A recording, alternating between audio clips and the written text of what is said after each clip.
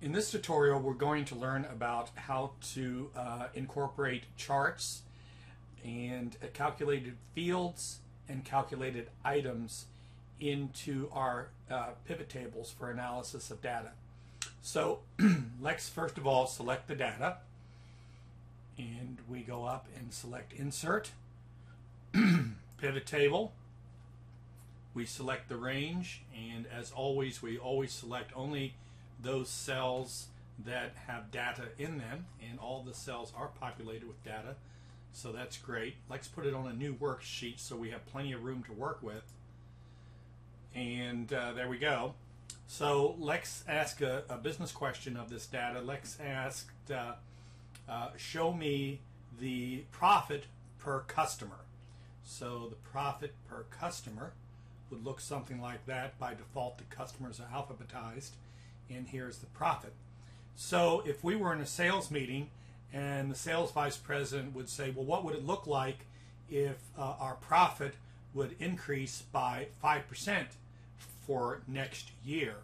So this is our profit that we have to date, and what we want to do is we want to increase that by 5%. And in the trivial sense, what we can do is analyze. We can apply formulas and add columns or fields to our pivot table. So to do that, we will go up and we will do click on Analyze, Fields, Items, and Sets, and we'll see there we have an opportunity to make a calculated field. So we are going to insert a calculated field, and we're going to give it a name that makes sense. 5% increase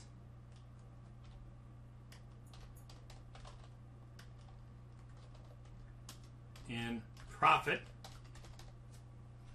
And the formula is very simple, where we take the field, which would be profit,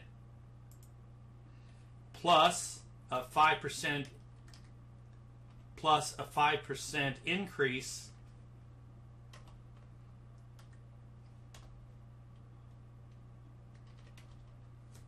in that profit. So we put in profit times 5%, and we can go ahead and click OK, and immediately we see that our profit for each of our customers is then calculated with a 5% increase.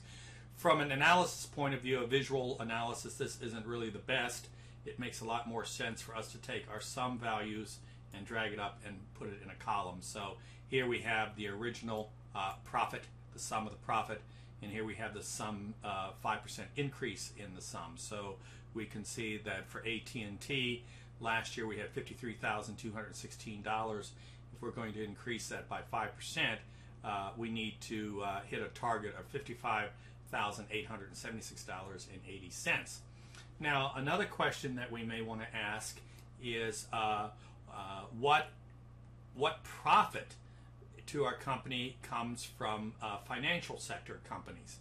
And looking up and down this data, we see we do have a couple of financial sector companies we sell to. We sell to Bank of America, which is in the financial sector, and we sell to Citigroup, which is also a bank in the financial sector. But as you can see, we do not have a record or row or item. For financial sectors, our records or items only show individual companies. So if our sales vice president says, what is the profit coming from companies in the financial sector, we would have to go and create a new record or item. And to do that, again, we need to make sure that we select the appropriate column, in this case customer. We go up and Analyze, Fields, Items, and Sets, and there it is, calculated item. And in our calculated item, we're going to call this the financial sector, where the financial sector equals Bank of America plus Citigroup. And watch what happens down here. You'll see a click, and we'll go click OK. And when we click OK, look what happened. A new record or item was added called financial sector, and the sum, the values that are shown here, are the profit from our financial sector companies from last year and what it would look like if we had a 5% increase in the financial sector for next year. Now, what you need to be very careful about is where you click, because dependent upon where you click is what options are going to be available to you. So for instance, when I clicked over here in the field area, you can see the calculated item field is not available. It's not selectable. Only calculated fields can be entered at this time. In order to have a calculated item, I would have to go over here and select the column where the items are, the rows of the records, and when I do that, look what happens. And there, now the calculated item is selectable, and I can perform that calculation. So if you're doing a calculated or calculated field or calculated item, and these items are not selectable, the problem probably exists that you have not selected the right area of your pivot table. So there we go. That is a really quick and easy way explanation to do calculated items and calculated fields. Now let's look at charts. Charts are also very easy to do. Let's go back to the data. Again, let's go up here to Insert, and this time in Microsoft Office 2013, the pivot chart icon has been separated from the table. It is now over here under Charts, and let's go ahead and create a pivot chart. And there again, it evaluates our data, selecting only those cells that have data in them, never selecting an empty cell. Again, let's put that on a new worksheet. And here is the area in which our chart is going to appear. At this time, let's look at our profit per product. So our product and profit. And it gives us a bar chart by default. So it shows we have 3 products, product A, B, C, D, E, F, X, Y, Z.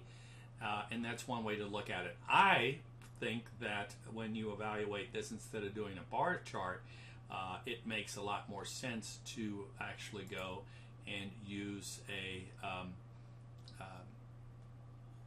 pie chart, because when you use a pie chart, then visually you can analyze it a lot better. You can see definitely product DEF has a larger slice of the pie. In fact, 75% of the slice of the pie, versus ABC, which has about 22%, and XYZ, which has about 3%. So again, a very powerful tool. Here's the data that backs up the chart. Visually allows us to analyze. And that's it. So that's how you can use some advanced features in pivot tables. You can insert pivot charts for the visual representation of the data. You can do calculated fields and calculated items.